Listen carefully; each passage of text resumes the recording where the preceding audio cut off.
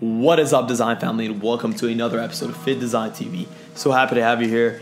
We'll be looking today at polyester and nylon, two commonly mixed up synthetic fibers. We'll be looking at both of them, and I'll be giving you the definitive how-to guide on how to tell them apart and how to choose which synthetic fiber is best suited towards your specific application. Welcome to FittDesign TV.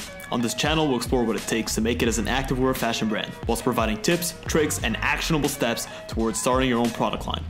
Whether you're an entrepreneur looking to start your own brand or just someone interested in fitness fashion, there's something for you here. The best way to go about this is to look at each polyester and nylon individually. Both are synthetic fibers, which means they're man-made, and they hold a lot of good properties that result from that man-made nature. Polyester is a category of polymers that contains the ester functional group in its chain, hence the name, polyester.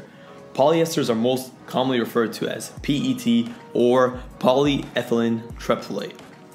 Nylon, on the other hand, is considered synthetic silk. It's also a synthetic fiber that was created to recreate the physical properties of silk. It's a generic designation for a family of synthetic polymers based on the aliphatic or semi-aromatic polyamides.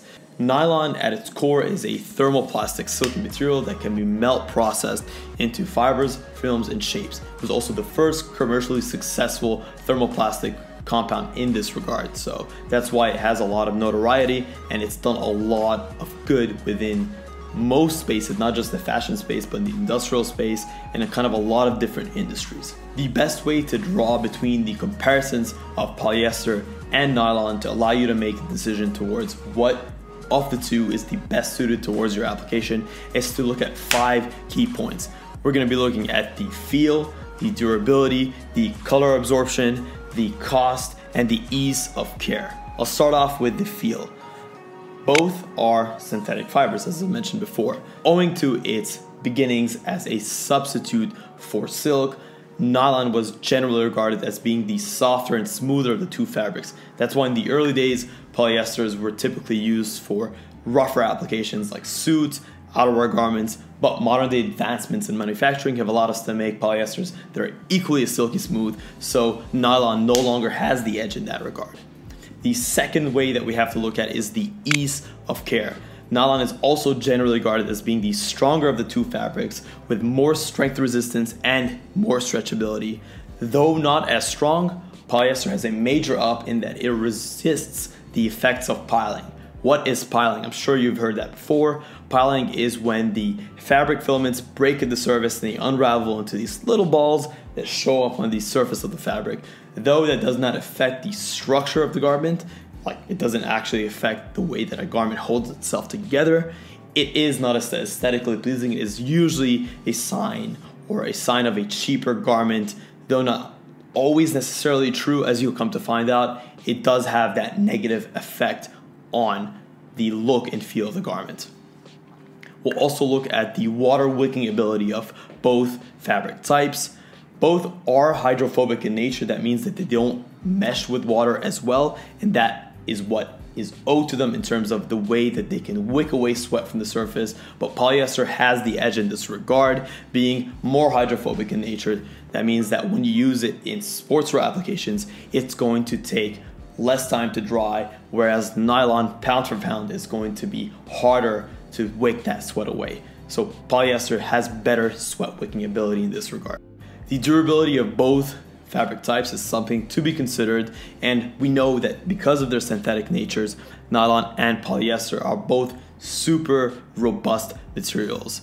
They shouldn't be ironed on high heat because of their kind of plastic base, and that's also something that needs to be considered when buying. What is the application of the garment? Where are you going to be using it? It's going to be used in high heat temperatures, so you may need to mix it with other types of fibers to take away or to give it a bit more heat resistance, but on its own, both polyester and nylon are not as heat resistant. The color absorption of both fabric types is something that we also need to consider. Polyester, because of the same reason in terms of its hydrophobic qualities, also make it better at absorbing ink. That's why you see a lot of sublimated garments use polyester as the fabric base that they're sublimating onto.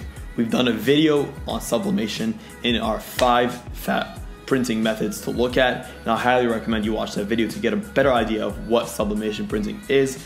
But you just need to know that polyester retains color better than nylon, although nylon also does a good job, but you're gonna get vibrant and more accurate colors with polyester, and it's going to be easier to print on in that regard. Ease of care is going to be something that we have to consider.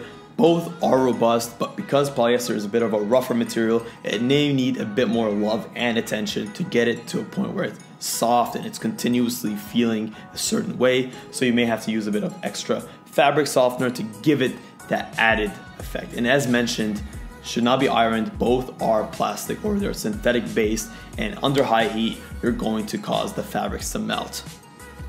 The final and one of the most important factors to always consider is the cost. Cost of anything is one of the key and most pivotal moments in deciding between fabric X and fabric Y.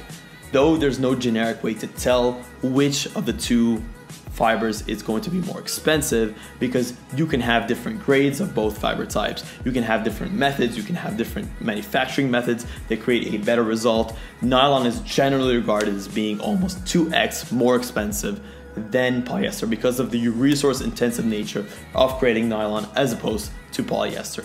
It's also tougher to recycle, and in terms of recyclability, if you want it to recycle, there's going to be more of a resource intensive cost associated with it. So if you're looking at recycled fabrics, polyester is definitely going to be a better choice and a much more cost effective choice if you have that socio consciousness in your mind and as a message for your brand. So that's basically it. That's a wrap, guys. It's been a very dense video, a lot of good information. Hopefully you understand the key properties and components that make each of the two fiber types unique in its regard and how they overlap. And I'm sure that you'll understand that there's no right answer in terms of what to go for, but there is a contextual answer that is based on your specific situations. So take the information that we've provided, and if there's anything that we haven't mentioned or there's some key items that you think would help others to make a decision between choosing the two, please do leave it in the comments below. It's always awesome when we hear from you guys. As always, it's been an absolute pleasure having you on the video, having you guys come by, consume the content, and just engage all in all. Thank you guys so much for tuning in. Until next time, stay awesome.